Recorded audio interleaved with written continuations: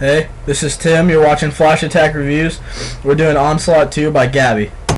To sum up the game, it's a basic tower defense game. You have to build towers and stop enemies from reaching your base using any means necessary. We gave the sound a 2. There's no music in the game, and the only sound you hear are the sounds of the different gunfire that each weapon provides, which is cool because each gun has its own different sound.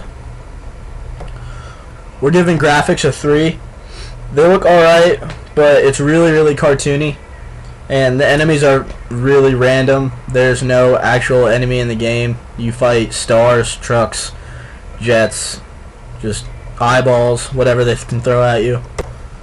We're giving gameplay a 4. The game's fun. You can upgrade all of the different towers that you can get at any point in the game as long as you have enough money, and it's really fun. We're giving challenge a 4. The game has a nice difficulty, but it starts out easy and gets progressively harder, but eventually your upgrades won't be enough. We're giving time a 3.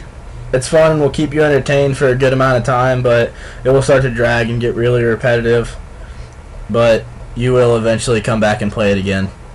Flash Attack Reviews is giving Onslaught 2 a 16 out of 25. Thanks for watching, and don't forget to subscribe.